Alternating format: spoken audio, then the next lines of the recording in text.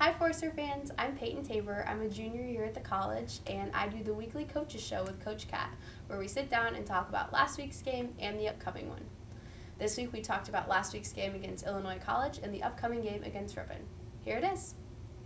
First off, congrats on the win, Coach, and on being 5-0. That's so exciting. Awesome, thanks. It was a pretty exciting day to come back with that victory. Hard-fought win on the road. Yeah.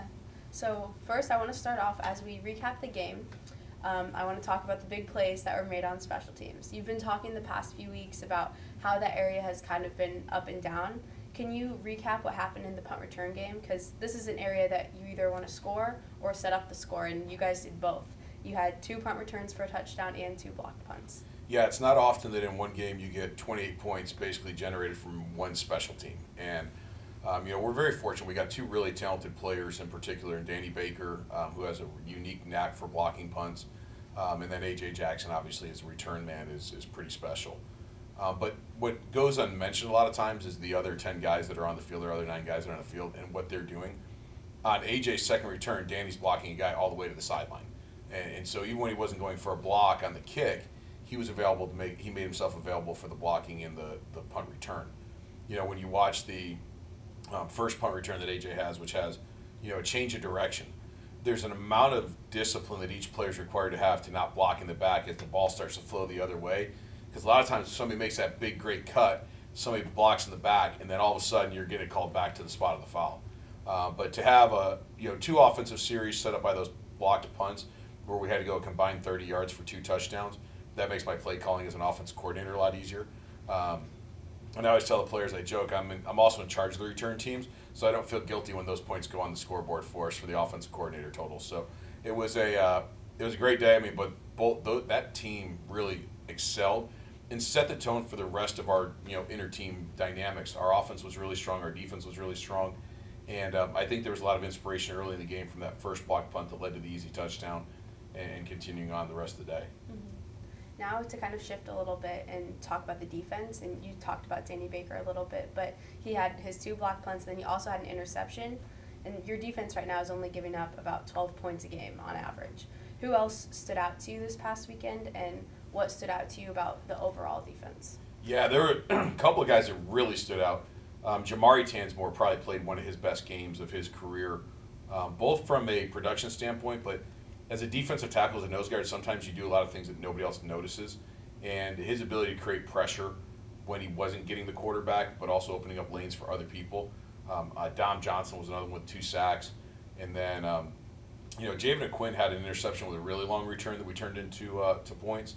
And he had another one on a 4th down play late in the game where he actually knocked the ball down, but should have been an interception. We won't hold that against him. But he tells us it was a really smart play because he wouldn't have been able to return it, and it was better yard perspective. But we had quite a few guys on defense having really good days, but those 3 guys in particular really stood out in terms of consistently getting after the quarterback, creating pressure and stopping up the run game. Robbie McPhee's another one. He had a sack really early in the game that kind of said, okay, we're going to have pressure on the quarterback all day. We knew we had to keep their quarterback in the pocket, that he's way more dangerous when he's scrambling around than he is when he's in the pocket, and we wanted to make sure that we kept him there. So those guys did a great job. Yeah. Now to shift again to talk about the offense. You guys ran the ball really well. You had 242 yards on the ground. Is that the style of play that you were looking for in this game? No, to be honest with you, thought we were going to be a lot more quick passing game and stuff like that, and all of a sudden we kind of got into a rhythm running the football, and we just stuck with it. And I thought you saw a number of different running backs taking carries, 3 different guys or 4 different people scoring rushing touchdowns. Damon Bonds had a heck of a day. When you average 12-plus yards per carry, that's something you just got to keep feeding that person. Like, you don't need to pass the football when that's going on.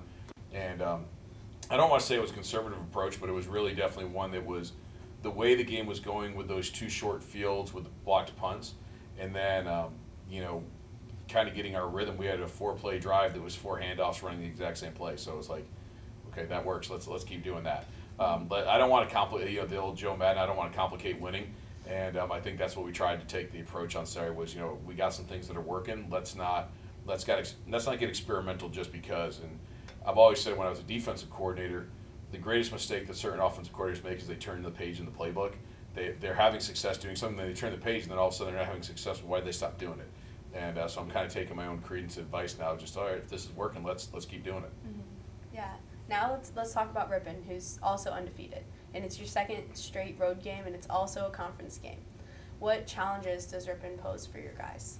So offensively, they spread the ball all over the place, and they are they're in a unique transition. They used to be a triple option team, and now they're kind of that full calendar year of being it. We played them in the spring last year when they were still figuring out a lot of things.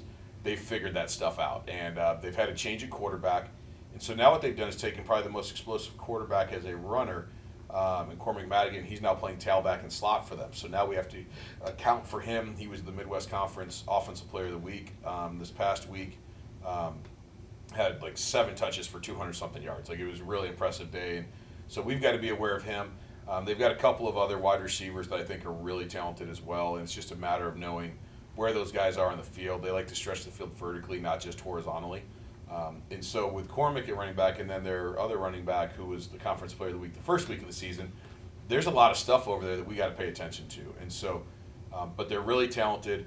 They will stretch the field both ways, and we've got to be prepared for that. On defense, they run an odd front defense with a lot of blitzing, and Coach Ernst has been there for probably 36 years or something like that, and it seems like every year he kind of reinvents himself just a little bit on defense. They have new coverage, they have new blitzes, they do different things, and definitely seeing some of that this year on film, where they are extremely aggressive, getting after people, and coming from a lot of different angles. And they'll present some of the same challenges that maybe we saw against Cornell in the first half in that game, where they'll overload sides for blitzes and things like that, and we just have to be ready to handle whatever comes our way. You touched on him a little bit, but speaking of their new quarterback, he only has 1 interception on the season, and their team as a whole is averaging about 35 points a game.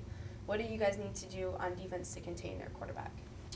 We just got to be aggressive. And it's the same thing. Our defensive line really determines how our secondary plays. We're not a big blitzing team. We don't send a lot of pressure. We count on those front 3, front 4 guys, depending on the front, to really get after the quarterback and create uncomfortability for them. And so long as those guys are doing that, our secondary will handle the rest. I think that that's the one thing they've done a great job of at Ripon this year, is their pass protection has been really above board. And I think that was something that last year in the spring, as they were making that transition from being a triple option team to being a spread team, I think that was something a lot of their offensive linemen were really learning as they were going in the spring. And those games that they had really prepared them well for this fall. And I think that's going to really ask a lot of our guys to do really well against them. So. What are the keys to victory for us as we go into the game? Yeah, we got to run the football again, just like we did on Saturday. Would be great. That'd make my job really easy as a play caller. But there's a couple of things. We got to get AJ more involved on offense. He only had 3 touches on Saturday as an offensive player, and that's probably the lowest amount for his career, to be honest with you. And it wasn't intentional, but we also lost 3 drives in the second half when we were returning punts for touchdowns. So we need to find a way to get him some more touches on offense early. 2 other guys that really we didn't get as involved as much on Saturday were Cooper Tomlin and Jared Henderson. And those are guys that each week you see with 3 or 4 catches or attempts or targets at least. And it just, the way the game went, we were handing the ball off a lot. And so we need to have a little bit more diversity in that in the opening parts of the games. And then defensively, we just got to get after people. We got to stay aggressive. And if we play like we did on Saturday this week on defense, I think we're going to be just fine. Well, that's actually all I had for you today, Coach. So that kind of wraps up our show. Best of luck against Ripon, and I look forward to talking with you next week after another Forster victory. Thank you. I look forward to it. Go Forsters!